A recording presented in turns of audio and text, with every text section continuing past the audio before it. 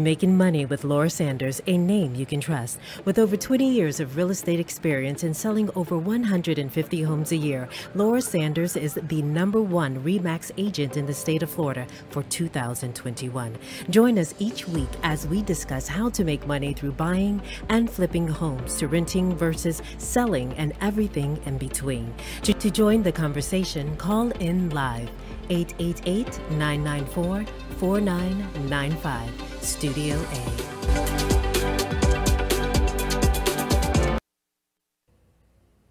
Hi, and welcome to Making Money with Laura Sanders. Today we have a very special guest. We were lucky enough to get the Mayor of Broward County, Michael Udine. He also specializes in real estate transactions. He's a real estate attorney, so I've had the pleasure of working with him on several real estate transactions. So I want to welcome Michael Udine.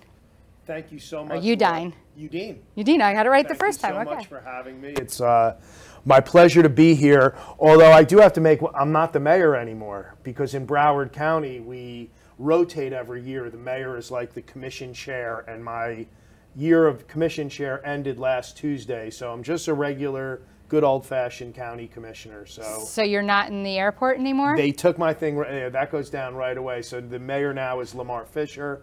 So he went up in the airport, but I still have tapes of myself. Bienvenidos todos personas latinos. Welcome to FLL. I could give you a tape of me in the airport if you really need it, or if any of your clients need it. But it's my honor to be here with you. I mean, we've worked together for a long time. We're out in the community together. I see you at a lot of great events, and I'm a big fan. Oh, well, thank you. He's also was the mayor of Parkland Yes. 2 terms ago. Yep, I was mayor of Parkland from '06 until '16. That's a long time. 10 years. I've never seen anybody that long. Well, it's interesting trivia fact that you mentioned that. I was... Oh, this is going to be actually probably in trivia, because, you know, the only McDonald's happens to be without the arches in Coconut Creek. Coral Springs? No, Oh, Coconut Creek. Okay. Yeah, right over I knew by that. Township. Right, so I was mayor of Parkland, and then in the middle of my first term, the voters did 2 4-year terms. So there's term limits of 4 years. Okay. But since I was already in there, they didn't count that first few years. So I was mayor of 10 years. I'm the second longest serving mayor, I think, in Parkland, behind Mayor Sal, who served for about 15 or 16 years. Oh, wow. Okay. It's pretty cool. If you go into Parkland City Hall, you can see little portraits of all the mayors that they've had. Actually, Parkland is 60, 65 years old, and they have a portrait of every mayor that's ever served. I'll have to in the go city check of that Parkland. out. Yeah, it's I'll have pretty to cool. go check that out. Pretty cool. Okay. So I get a lot of emails from you in regards to whatever's going on with the economics of businesses coming in and out of Broward County. And also, I guess, the job, like where we're at with like jobs, and how is that looking for us? So it's interesting, because I think what COVID showed everybody is people want to, and our motto at Greater Fort Lauderdale Alliance, which is Broward's business, getter, is live in the cloud, live in the sun, work in the cloud. And that's their kind of motto. And we've seen now with people can really choose where they want to live, where they want to build their careers out. A lot of people are doing partial remote work, and people really want to choose a desirable place. And Broward County and South Florida in general is really taken off over the last few years, and has become a location of choice for businesses to come here. I can tell you, in the last year alone, we lured El Al, who their North American and U.S. headquarters were in Long Island, in New York City. Everybody left New York. Everybody left New York. They came down to Northwest Broward. They moved their entire headquarters down here. They're going to have their U.S. and Canadian headquarters is going to all be done right out of Broward County. West Marine, which is, and everyone always thought West Marine was based in Broward for some reason, because they had the big West Marine store, but they weren't. They were 250 stores based out of San Francisco. They just moved to Broward County. They moved their corporate headquarters here. We had Icon International, which was a huge success story out of the Northeast. They moved to Broward County, started the process, and in the last few years have pretty much tripled in size and relocated again in Broward. So we're really becoming a destination of choice for people that want to be and have this lifestyle. And it's leading to a real estate You know. Yeah, I was going to ask you. So that brings up two interesting topics for me. One is, do we have enough homes? I mean, I'm a realtor. I don't think we do. No. Do we have enough homes? I know that they're building more like in that west area off of Wiles Road in Coral Springs. Right. You know, that's just one area right now that I know of, and a lot of little pockets in Pompano. And so that's one question. And are you seeing, because I get this question all the time, and I don't see it as much in the last 6 months, but do you see a lot of cash buyers?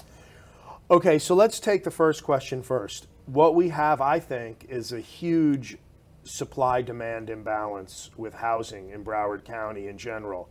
We read all the stories, we talk about it, we have meetings about it, the whole quote-unquote affordability housing crisis and workforce housing. And it's real, and it's become more real as the demand to be here has gotten so much better. I mean, you have the Everglades on one side, you have the Atlantic Ocean on the other side. We're pretty much landlocked. There's really not many places to go, and there's not enough housing stock for the people that want to be in South Florida. You're seeing it in Miami-Dade County, in Palm Beach County, in Broward County, and what's happening is because of that, prices are obviously shooting up for rentals. If you want to rent an apartment or rent a house, to purchase a house, you know, the supply-demand imbalance has been a big issue. It's a big issue for employers. They can't get employees to work, you know, and live near where they work. Teachers, firefighters, whatever it may be. So that issue is a big issue. And, you know, we're trying to do what we can as a county and municipal governments to say, hey, there's certain spots that lends themselves to higher density. So I know you know Coral Springs really well. Right. On University and Sample there. But is those rentals? Well, some will be rentals. They were going to be condos, but rentals. Originally, they were going to be condos. That's what I thought. And I was like, oh, I want to buy one. And then now I heard they were going to be a rental. Because the rental market has really exploded also as far as getting people into housing. But they're high-end rentals. They're nice. There'll be more condos that are going to come in. You know, throughout the area, there's more developers that are looking. But we really have an issue now as far as, you know, getting the housing stock there. So what we've said at the county is if you want to build on some of these major roadways and major arterial roadways, we're going to try and figure out a way with the city's permission, and the cities have to want to do it, to have a little bit higher density. So that area in the downtown Coral Springs is a good example. You have to see what they're doing around there. There's restaurants coming in, there's entertainment coming in, and really the thing is when you're there, you're hopefully going to be able to leave your car in the garage and just walk to everything.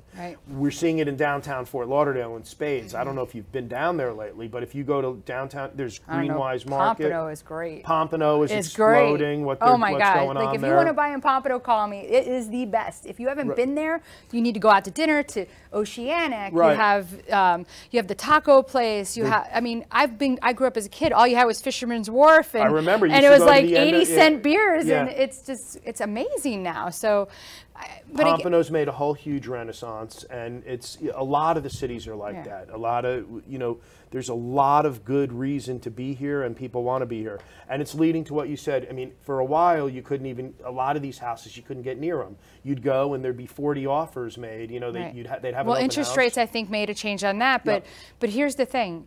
I mean, what is your thought? Like, I know what my thought is on people buying right now. People feel very scared, and they're not buying because interest is 6.5, which that's normal. So the problem is the prices are just high. But the thing is that if there's nowhere to go, that's going to create the prices to get higher again. We're imbalanced right now. My thought is it's still a good time to buy. Buy a house. Yes, you're going to marry the house, date the rate. You're right. Marry the house, date the rate. You're going to get 6.5%, whatever, 6.2%, right around there, which is still a very low interest rate. When you compare that monthly payment to what you would pay in rent somewhere, it's still a good deal. And the good thing about that is after you buy it 6-8 months from now, if rates go down, just go in and refinance it. I think now is a good time to buy because we're not seeing a lot of the craziness we saw a few, last year. I mean, I would never tell anybody to go buy a house, waive appraisal, waive inspection, waive this, waive that. But that's almost what you needed to do back then because there was, all kinds of bidding wars going on. But there's a lot of misconception. Like people that aren't in this business think that you still need to do that. And I think you should feel a little more comfortable to come out into the market now and make offers, negotiate some. once in a while there's going to be that house that I have one in Miami right now that they were like, they didn't really want to sell it. Right. And, you know, my client absolutely loved it. So there was no negotiations to go on. But then I have other ones where we're negotiating and we're getting deals. So it depends on what it is. It depends on what it is. I think you need to be smart and calculating in what you're doing. I don't think you're ever really going to go wrong owning a nice house in South Florida. Are we seeing what we saw in 07 and 08 when the real estate market busted out? I don't think so. Right. I think we're seeing a nice steady demand of people that want to be here. The companies are coming here. And when I say here, I mean, I represent Northwest Broward County. So if a business moves to Glades Road, right. if a company's coming to, you know, the old, you know, IBM area or the right.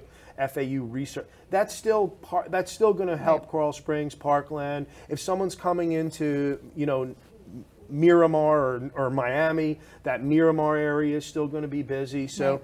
I think just there's a lot of strong demand for Broward County and for South Florida in general. And I think that it is a good time, you know, to be in there. Another question, and this is going to be like totally like left field, but City of Parkland, right? Now, I wouldn't want to do this there, but I do it in other cities. Airbnb, like two things. Number one is, how do we see Airbnb? Because you're an official, like you're right. a county commissioner, right? You're mayor, right. we're the mayor, and so you're really involved in a lot of these decision-making right. skills. Like, I feel like a lot of the Airbnbs, it's becoming saturated, and that a lot of hotels don't want the Airbnbs around, so I'm sure it's a discussion that comes up. It is. And so what is that? And number two, like the City of Parkland, like how does the city feel about that kind of stuff? I know Coral Springs will make it very difficult for you. So I want the business aspect of the Airbnb is yeah. kind of appealing on a business point of view. I right. mean, if you find the right spot and you can rent it out, there's a lot of money to be made if you're right. an owner and you can Airbnb it out. That's one of the major complaints we all get as elected officials is, hey, I bought in a residential neighborhood and now there's this Airbnb that's come in and it's upended the neighborhood because you're having, you know, there's loud parties, there's people coming in. But that's different. I don't think they all have loud parties. No, yeah. they don't. And I think that's something that you should call the cops and right. like let them shut it down. Do code enforcement and yeah. do what needs to be done on that. I think that there's a place for the Airbnb, and I think that that's adding to some of the demand. Now, I think from conceptually, that's one of the things that's keeping the prices a little bit higher, because in the past, you know, if someone bought another house and they were, whatever it would be, they'd sell their starter home and move into the next level of home. So it was right. it kind of opened something up. Now you're seeing people say, listen, I have this home, I can Airbnb it out and make a nice income stream right. and then go into my second home. So that yeah, but the City of Parkland is not going to allow that. Some of the municipalities have different ordinances. Right. You got to see where it could right. be. It could be an association that can give you a problem. Definitely, if you're within an association. Yeah. You know, they do it in some of the municipalities. I think you got to be really careful because there is that stigma with the city on having it there if you're not by the beach or if you're not by a park or right. something like that, okay. that somebody would want. But it is a cool thing that's happening, and it's you know, something that we have to pay attention to in the industry.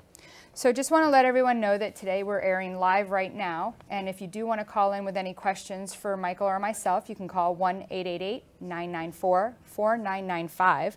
Tomorrow at 8 o'clock, we'll be airing this show again on 95.3, 96.9, 95.9, 106.9, and AM radio 1470. So stay tuned right now. We're going to run to commercial for our new sponsor, Max Fish. And he can help you with 2-1 buy down to get a lower rate.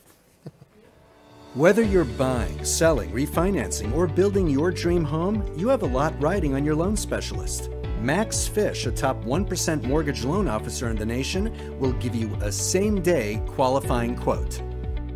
Max Fish is committed to providing his customers with mortgage services that exceed their expectations, ensuring that you make the right choice for you and your family is his ultimate goal. Contact Max Fish today at 954-729-6933 or max.fisch@nwm.com. corp.net. You have been watching Making Money with Laura. For more information, contact Laura Sanders at 954-650-0827 or visit her website at theloracell.com. And now back to the show. Welcome back. We're here with Michael Udine, Mayor of Broward County. Well, just recently Broward County Commissioner. Commissioner now.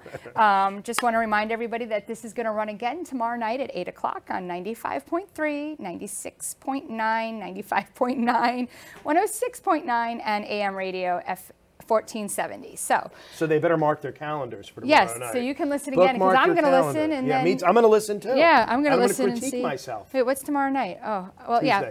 Tuesday, okay. I don't know, this month is crazy. All these parties, all these places you have to go, so don't drink and drive. It's not good for you because the county's probably got extra people out. They probably have extra people out that are looking. Yeah. And it's interesting that you say it's so busy in the county. One of the areas that it's really busy now this time of year, we were just talking about it, is the airport. Right. You know, people, come flying in and out. The seaport, the convention center, because they have a lot going on. And Broward County, really, those are our three main economic engines. Our airport, believe it or not, is busier than pre-pandemic levels. FLL has exceeded the numbers from back then. If you're by there, I get this question all the time. What's going on at the airport, and when's the construction going to be over? And never. That's the answer. Pretty much never. Oh I mean, they're always adding because there's so many different airlines that want to fly here and people that want to be here. We just opened up a Centurion Lounge by the JetBlue terminal, an American Express Centurion. So how do you Lounge. Get in that? If you're an Amex holder, you can get in there, or you can buy like a day pass. And it's cool because FLL used to be like the alternate airport to Miami. So if you were traveling, you'd use Miami, but whatever. But now we have this FLL is becoming an airport of choice now for travelers. They want to come through FLL. They want to fly in and out of here. They want to have the amenities that we have there. And it's great. There's no tax dollars really there. The airport's an enterprise zone, so all the money that they make, they use for the expansion. Taxpayers aren't paying for it. And it leads to a ton of jobs, a ton of people working out of the airport. And it's been a big economic development engine for this area. And it's been a big real estate thing because a lot of people commute back and forth to other areas of, the country, especially now. They're going to New York and working 2 days and then coming down here and working remotely for the rest of the, they're doing what they need to do, and FLL is a good airport to get in and out of. And you mentioned pre-pandemic, but I just saw an article this morning. Now, they catch you with these little, and I don't pay for Sun Sentinel on my phone, so it said that, I guess, Los Angeles is going back into masks again required at their airport. So do you foresee any of that happening here? I hope not. Okay. I mean, I don't, there's different things that come from the FAA, from the federal government, but I think we've in Florida have seen... laxed. I think we've seen what people... Be careful, but understand, do what you need to do to protect yourself. Listen, if you want to wear a mask, but I don't think forcing it has really done anything, to really help health-wise, and I think it's been more important to be more open. I've tried to say, and I said this while I was mayor, while I was on the commission when this was going on, get healthy. Get healthy. Get outside, exercise, get yourself together, and then you'll have a better experience no matter what, no matter what happens with any of this. So I'm hoping that doesn't happen. When we talk about the pandemic, though, cruising was really hit. Our passenger cruising. Yeah. That's busy now. It's huge. Everybody went for Thanksgiving. Port Everglades we've lured Disney. Disney's home port now will be Cape That's Canaveral. Nice because we were going all the way. Right. Broward County will now have Disney ships starting out of there. So Broward has really become the happiest place on earth, just like Disney World. If you haven't been on a Disney cruise, and I know they don't have gambling on there, but honestly, if you have children, it's the best place. They have they're like air tags on your kid, and you can find your kids wherever they're at. if they went overboard, you know. And right, you jump in and get Yeah, them. right. So, well, maybe. Or you just watch them swim. No, I'm just kidding. I love my children. We can't say that. Yeah. But they do. It's really cool. They have air tags, and you know exactly where your kid is. So Disney, actually, they're going to be building the addition into their facility in Port Everglades. They want it to be the experience, right? When you get out of your car, you're going to walk right through the Disney kind of terminal into Port Everglades. So we got Disney, we got American Queen Voyages came down. We have a lot of, 6 or 7 big ships are now home porting out of Port Everglades. So it's been really busy. And Port Everglades also does cargo. Okay. We've made a big investment. So we have post-Panamax ships coming here. We're helping to solve the supply chain in the country. And it's jobs. And it's people that are buying houses that are working through the port. Now, they'll still be up in... They were up in up Cape by Canaveral. Cape Canaveral. Are they still going to be out of there? They'll still have there. This will be their second home port. Second. Okay. But the cargo and all these are jobs that generate in Broward County. I mean, you don't think of it, but when these cruise ships come in, there's a few warehouses in the western part of the county that service the cruise ships. They're out there and they bring them the food and whatnot. And the last part of our port, and I get asked this all the time, especially when we have one of those whirly things in the ocean called a hurricane. All of our petroleum south of Orlando pretty much comes through Port Everglades. Okay. Jet fuel, auto fuel, everything comes in through Port Everglades. So I haven't been down there in a long time. It's really cool. Do you remember when there was all the nightclubs down there? Yeah. Whatever happened to that down there? So they're doing a lot of rehabs of a lot of different of those different shopping centers that were down there. They closed down, though. A lot of them closed down because we're expanding the convention center. Okay. So the convention center is on the port property. We're putting a like hundreds of millions of dollars into the convention center with the help of the hoteliers. They want it to happen, the hotels around the area. And we're building a huge headquarter hotel at the port. We're going to build an Omni-branded hotel. Okay. We're going to have the big conventions again. So like when you go to the Realtor convention, you probably go to the one in Vegas or in Chicago or somewhere. We're going to be able to compete for those real big conventions. We have mid-level conventions now, but we'll go after some of the big boys. And again, jobs, economic development, all coming out of that What about area. parking? I found it wasn't safe to go down there at nighttime if you... No. Back then, I mean, it's been a long time for me. So the Port Everglades, the airport, that area is safe. I think the downtown area, back in the past used to get a little bit of a bad rap, downtown. Well, okay, so downtown Fort Lauderdale, where they actually taped, oh my God, the Nerds, Revenge of the Nerds was taped downtown and then we had Art Bar down there, and we had Ugly Tuna, and all that's gone. You're seeing Fort Lauderdale become a 24-hour city. So there's no fear that you have going downtown. It's beautiful. There's 24-hour buildings that are there. People are living down there. They actually put a Publix green market right down at the Main and Main building. And if you're getting a Publix down there, it's a 24-hour type city. So I go down there a lot. My wife and I go down to, downtown Fort Lauderdale, hang out. Great restaurants are there. But I noticed I was down there to go to the Performing Arts Center on maybe it was a Tuesday night or something. It was dead. That area is on the other side because Dicey Riley's and everything. That area there, they're really starting more of the makeover. That area there is getting more investment coming in there. So it used to be very busy there. The trains through Brightline, that's becoming more of a. They're going to rehab more of that area as we go to that side towards the Performing Arts Center. You had a major investment by the Panthers and War Memorial Auditorium with the city. Brightline's made a major investment, and we're in Boca now. They're going to open a station here in Boca for Brightline, so it'll be Boca, Fort Lauderdale, Miami, West Palm. And I use Brightline a lot. If you go to a Heat game, I was listening to it this morning on the. If you go to a Heat game, the Brightline Heat Express. So you park at the Brightline station instead of paying $20, $30, $40 to park at the arena. You go there, you pay for your ticket on Brightline. They give you a drink, and they wait. The trains wait till after the game. So if the game goes to overtime, there's still trains waiting for you because they know it's the Heat Express that night, and they'll make sure that the last train comes back. I think there's a lot of. I think that you've brought up that there's a lot of cool things in Broward that we don't even know about. 100%. That would be good. I mean, so for realtors, what would be a good way for them to get more information to provide this to buyers when coming out of state? 100%. Broward.org website, the Okay. Greater Fort Lauderdale Alliance website. Visit Lauderdale, which is our tourism our tourism arm. You know, they're out trying to lure to market our Broward County as a destination. They did something, and I put it out on my social media, where they had a bar crawl, where they showed you all the different craft breweries. The mayor put out a bar crawl? I put out a bar crawl where he tells you where all the craft breweries are. We know we have an awesome, well, he's not the mayor anymore. Right, but it was awesome because I bar crawl. So we put out the bar crawl. We have a ton. But he takes the bright line. He does not drink and drive. I do not drink and drive. Yes. I Uber. Yes. We have many craft breweries. Right. We have a vigorous cultural and arts department in Broward County. I mean, the stuff that makes it fun to be in a place, we have a lot of.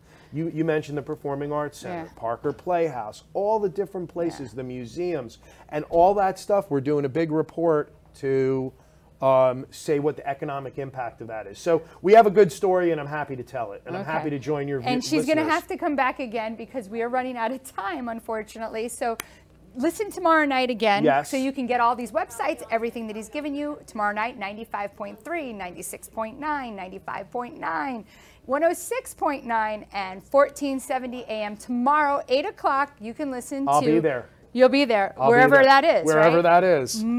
Well, ex-mayor of Broward County, Michael Udine, also still on the County Commission. So we are so blessed to have had him today, and thank you for coming. And if you need any real estate help, call me at 954-650-0827. Laura Sanders, Making Money with Me.